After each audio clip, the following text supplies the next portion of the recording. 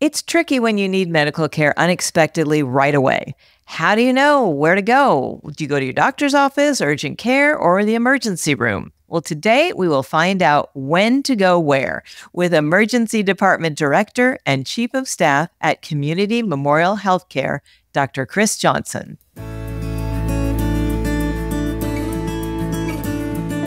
Welcome to Wise and Well, a podcast presented by Community Memorial Healthcare. I'm your host, Maggie McKay. Thank you so much for joining us, Dr. Johnson. Thank you for having me today, Maggie. Absolutely. So why is it important for people to understand when and where to seek healthcare when they're not feeling well or experiencing a medical emergency?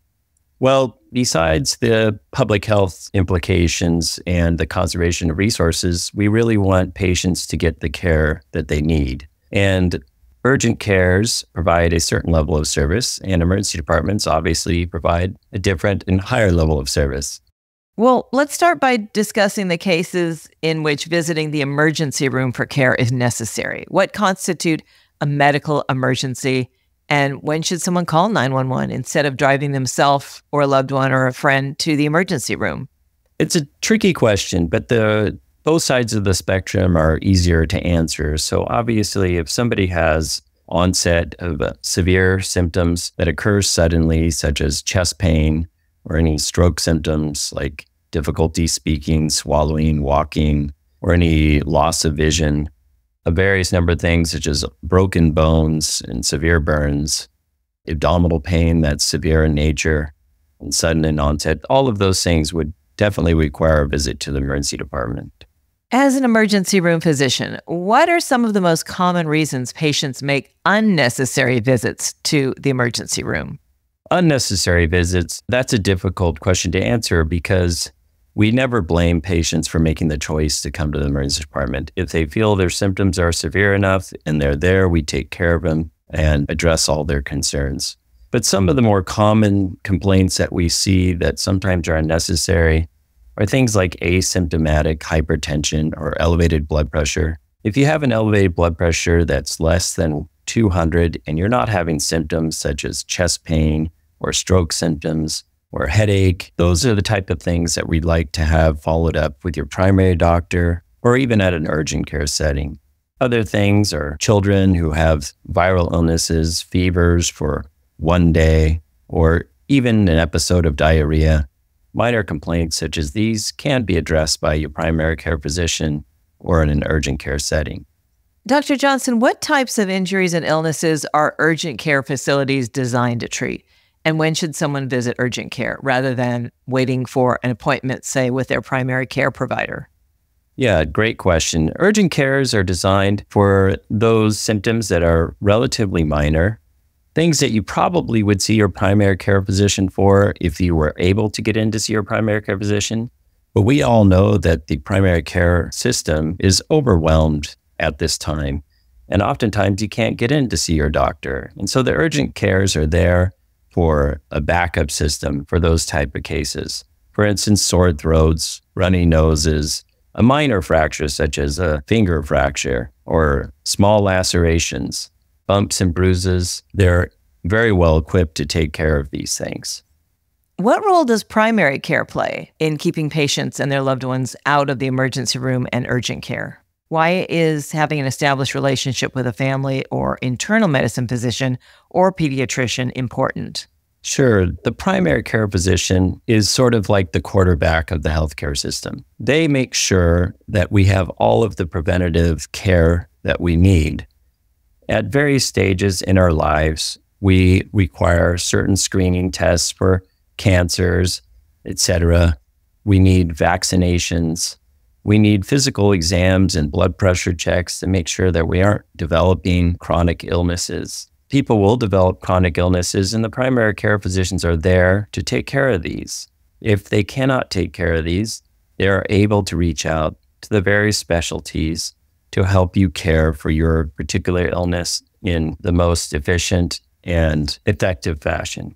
What can community members do to prepare for the upcoming cold and flu season? Because there's nothing more frustrating than when you're in a public place and people are sneezing all over each other and Wow, boy, you're thinking like, come on, prevent it, prevent it. So what should we be doing? Just all the things that your mother taught you. So sneezing into your arm if you have to sneeze, and washing your hands frequently. Washing your hands cannot be stressed enough because this helps the spread of disease, and it's one of our most efficient ways of stopping the spread. Also, of course, get your flu vaccination and your COVID booster. These are very important at keeping you out of the hospital and keeping your family and yourself safe. I'm going to take that one soundbite and make a loop and send it to my son who's in college about washing hands, because I have been telling him that since he was little and he doesn't believe me. But during COVID, he gave it a little more weight. But I'm telling you, that's what I say. It cannot be stressed enough. Wash your darn hands, right? That's right. So in your last almost 2 years as Community Memorial's Chief of Staff, what are some of the trends in healthcare that you've noticed impacting our community? How do the trends impact the way patients seek and receive care? I touched on it a little bit before, but our healthcare system currently is a bit overwhelmed. Here in the Ventura County area, we've done a great job at hiring and providing care for our patients, and we have quite a few primary care physicians, but at times they get overwhelmed.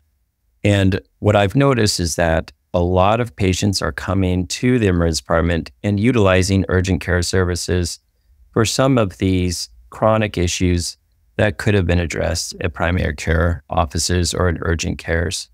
Also, the chronic problems that patients had seem to have gotten worse during the COVID pandemic because these chronic issues were not being addressed as they were in the past, because patients were scared of going to the hospital or going to the emergency rooms, and procedures were postponed and diagnostic testing was postponed due to the pandemic.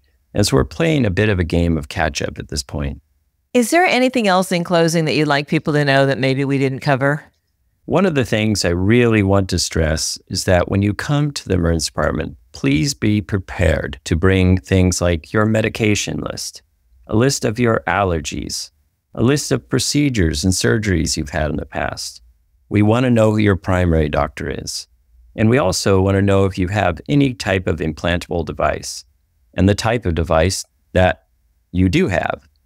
If you could put these down on one piece of paper and keep it with your possessions, or better yet, put it on your phone, that is very, very helpful to us. That is a brilliant idea, especially having it on the phone, because you know you're going to have your phone with you. Otherwise, It might be hard to find a piece of paper, but I guess you could have that as backup just in case. Well, thank you so much for sharing your expertise. This has been such useful information and so helpful. We really appreciate it. Sure. Thank you. Again, that's Dr. Chris Johnson. To learn more, visit mycmh.org. And if you found this podcast helpful, please share it on your social channels and check out our entire podcast library for topics of interest to you. I'm Maggie McKay. Thanks for listening to Wise and Well, presented by Community Memorial Healthcare.